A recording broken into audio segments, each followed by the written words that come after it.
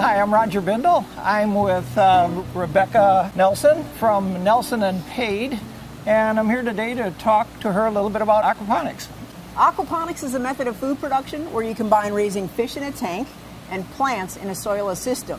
So you feed the fish waste breaks down through biological filtration, and then the nutrient-rich water feeds plants, and you end up harvesting both the fish and the plants. And tell us a little bit about Nelson and Pade. Nelson and Pade is a company based in Montello, Wisconsin, but we have a global reach. We've got customers in almost 30 countries, and we provide aquaponic systems, training, and then long-term grower support. So what's the difference between aquaponics and hydroponics?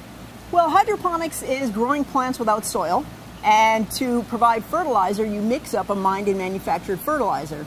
And aquaponics uses the soil as production part, but we've put fish in a tank, we feed those fish, and the fertilizer comes from the fish waste that breaks down. So it's an all-natural process, it's very sustainable, and the output is high-quality fish and vegetables. Talk a little bit about why grow indoors with such an elaborate system versus outdoors. Well, growing indoors allows you to produce food year-round. And that's really important, especially in a climate like ours where we only have a couple of months of outdoor farming season. And when we grow indoors, you can harvest food every single day of the year. It never stops. It's also a great place to be. This is December, and we have snow outside, it's cold, and it's 75 in the greenhouse and beautiful weather. And I'm dressed for the winter, and I'm starting to sweat. Yeah. So yeah, I notice it is warm in here.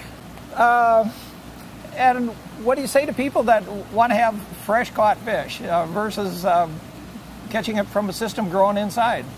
Well, when you raise fish in a tank with controlled inputs and high quality feed, the end product, the fish, is a very good quality fish. There's no contamination, which is really important to note.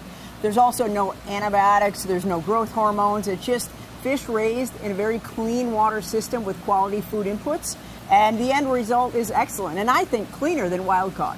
Now, how would you tell people, the difference between this and fish that are grown on a fish farm, which is what you typically see at the grocery store, I notice? Yeah, well, fish grown in a typical fish farm, you're just raising fish, and you have a feed input, and you're just harvesting those fish.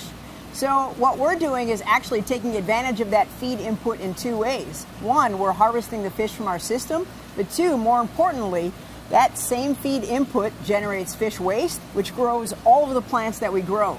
So it's much more sustainable and much, much more efficient because same feed input produces, for every pound of fish we harvest, we produce 14 to 16 pounds of vegetables.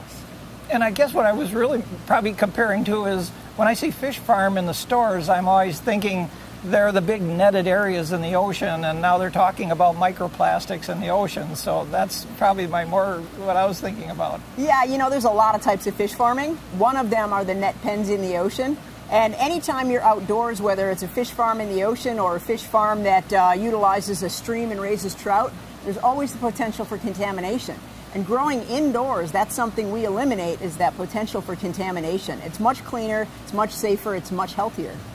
And I guess the last question would be, where do you see the future of microponics in the next 10 years?